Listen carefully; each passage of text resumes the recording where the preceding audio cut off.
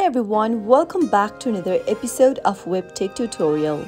In today's video, I'm going to show you how to save Telegram video on iPhone. Watch the video till the end and don't forget to subscribe to our channel by hitting that subscribe button. Press the notification bell so that you'll never miss another upcoming upload from us. In order to save Telegram videos on your iPhone, the first thing to do is to make sure that you have updated your Telegram application to the latest version. Simply go ahead and tap open your App Store. In the search box, search for Telegram and check to see if there is any updates available for your Telegram application. If there is an update button, tap on update, and once you download the latest version of Telegram, launch the app open by tapping on open. Make sure that you are logged into your Telegram app, and in order to download a video or save a video from your Telegram, simply open up a chat from where you'd like to download the video from. Open the video by giving it a tap, and once you do that, go to the top right hand corner and tap on the three dots.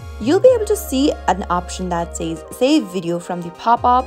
Simply tap on save video in order to download the video or save the video on your mobile device. Now you can simply go ahead and open up your photos and you'll be able to find the video downloaded on your iPhone. That's how you can easily download or save Telegram video on iPhone. I hope you found the video to be helpful.